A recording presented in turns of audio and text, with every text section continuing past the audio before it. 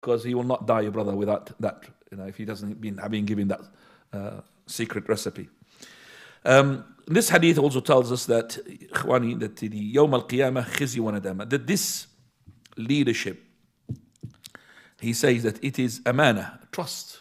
And trust is a very heavy thing. You need to make sure that you are able to take the trust.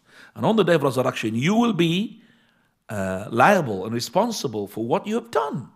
Prophet ﷺ, he said, مَا مِنْ أَمِيرٍ لِعَشْرَةٍ, any person who's leading only 10, he will come on the day of resurrection, either is cuffed, he will be cuffed, and either he will become cuffed, chained by his tyranny. Nothing will unchain him except for his justice. Subhanallah. لا يفكه إلا عدل. So there's no, you're not going to be, when he be chained because of your tyranny.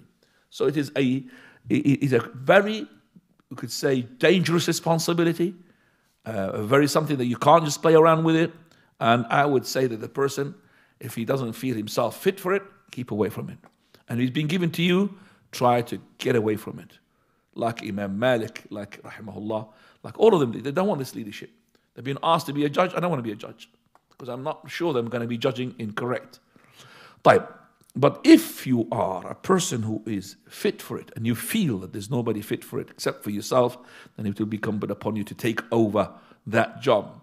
So you will be very rewardable if you are a person who had done your job properly. No. 677. Same thing. Huh? Hadith 677.